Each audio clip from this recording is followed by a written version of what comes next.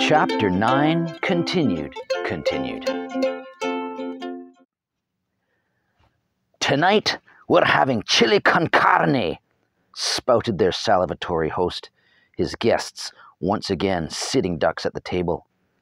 No, not your typical Scottish fare.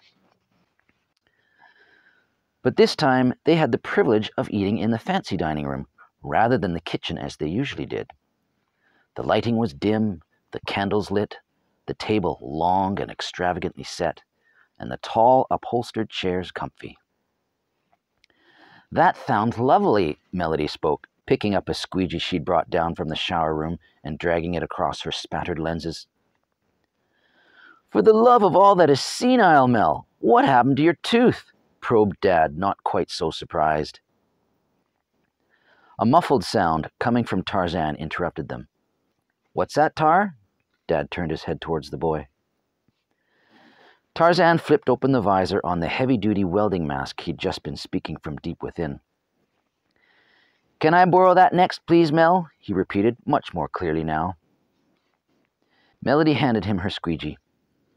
Flipping the visor back down with a smooth snap, Tar began running the squeegee across its opaque viewing port. Everyone had dreaded facing old Kruger's spittle barrage at mealtimes, so they'd spent some time rummaging around the house looking to equip themselves suitably beforehand. Tar had found his welding mask downstairs in the basement. Hubert intervened on his sister's behalf. Sorry, Dad, he apologized, twirling a gaudy umbrella over his shoulder. I accidentally bumped into her this morning. It really hurt my head. Chef Kruger was next to interrupt, going around the table, wheeling a rickety old serving trolley, boasting a large steaming pot of chili. How much would you like for your first serving, Master Hubert? 2 ladles to start? Hugo instantly brought his brawly into defense position, twirling it between them, deflecting the flying spittoon. Yes, please, I guess. Did you have a nice time this afternoon, Daddy? Mel politely asked out of interest. Why, yes, I did, thank you, sweetheart, Dad replied. I had a nice drink and a chat with the monk Moses and Kruger here. And a woman named Marjorie joined us as well. Hugo signaled Tar under the table with his foot while making grotesque gestures with his face, hoping to make Tar burst out laughing and embarrass himself. I know you've met Moses before, Dad continued. I believe you've also met Marjorie?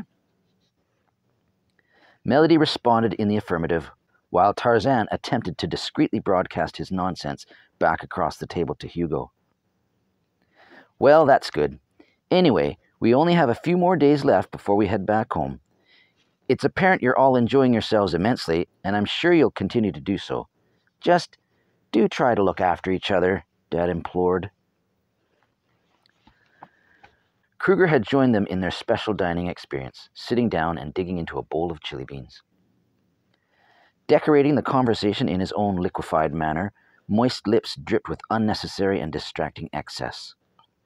Remnants of bean and corn spewed forth from Kruger's lips and teeth with every t and p and st and ch. Red tomato and brown sauce hailed forth across the table, spattering innocent by-sitters. Tar and Mel passed the squeegee back and forth between the two of them, wiping lenses, scraping faceplate, Hugo brandishing his umbrella shield with attentive skill. The children decided to join in on the assault.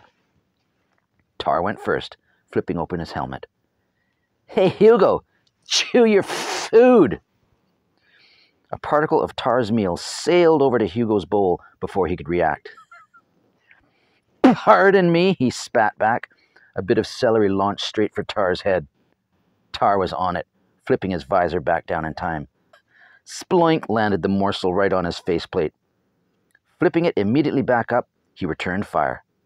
Don't you care about eating properly? I always eat properly. You're the one who can't keep his food to himself. Bits of chili flew brazenly back and forth between the two assailants. Melody was forced to man the squeegee across her glasses a few more times. Kruger flinched a little too, accidentally and literally tasting a bit of his own medicine, samples of the boys' meals ending up on the side of his head and in his offending orifice. Still, he continued to talk and to spout and to share his stories and spittle and food with the others around the table. Against a strategically placed Kraut manning a rattling machine gun, the Brits didn't stand a chance, hunkering down in their narrow trenches. The young ones, incapable of communicating their distress in a mature manner, carried on with their punctuating warfare against each other. Perhaps the children's perspectives were a bit exaggerated, but Dad was either being far too polite with their host, or he was as oblivious as a shower cap in the wash during rinse cycle. How can he not know? Does he not see what is going on? Can he not feel the soggy projectiles landing on his face? Is he not aware of the plight of his children before him? Dad finished his dinner wholeheartedly thanking Kruger for a most delicious meal, absent-mindedly wiping a mysterious fleck from off his cheek. Grown-ups.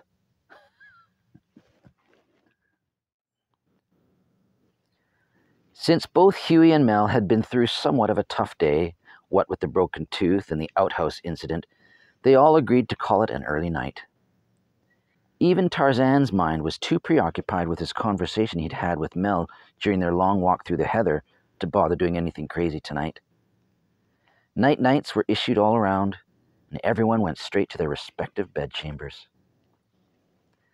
Once in bed, Melody said a little prayer for her family and for her friend Tar, and the few nice people she'd met on the island before drifting off.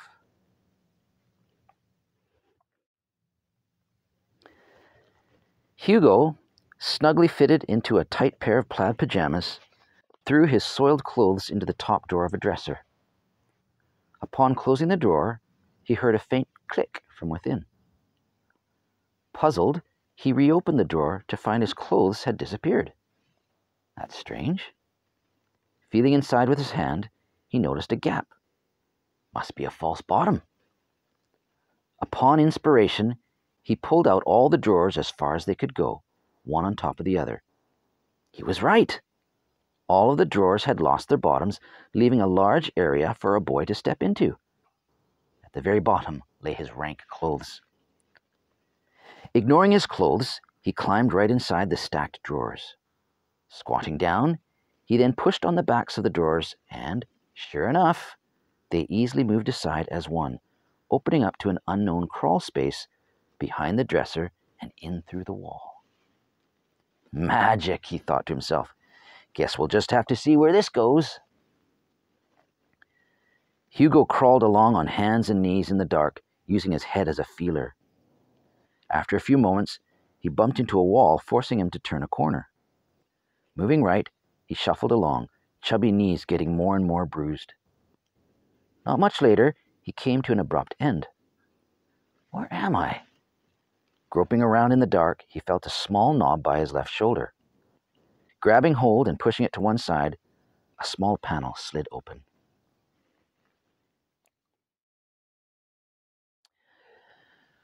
Tarzan, headboard against the wall, lay in bed staring up to the ceiling, thinking about home. He was in no hurry to get back to his mother. Family life for him wasn't all to be desired. He envied Mel and that she had a loving family, and he admired her simple belief in God. I wish I could be happy like Melody. I wish I knew everything would be all right. In a moment of divine inspiration, he spoke aloud. God, if you are real, I pray you would reveal yourself to me. Just then, Hugo's head poked out beside him from a panel in the headboard. Yes, my son, Hugo replied with a deeply pious voice directly into Tar's ear. Tarzan couldn't help his reflexes. His right hand flew up and bopped God square on the nose. Ow, said the Lord. Tarzan sat up in bed. Jesus, Bajango! What the heck? You scared me, he reacted, somewhat embarrassed for having been caught praying out loud. Then, Seeing his friend's neck sticking through an opening at the head of his bed, Are you stuck?" "Nah, but I don't think I can get all the way through. I'm in this small passageway that leads back to my room. Maybe this is just a secret compartment for passing along contraband items," suggested Hugo. "Or for spying," thought Tarzan more accurately. "Or for doing pranks. Bet you could play some awesome pranks with this.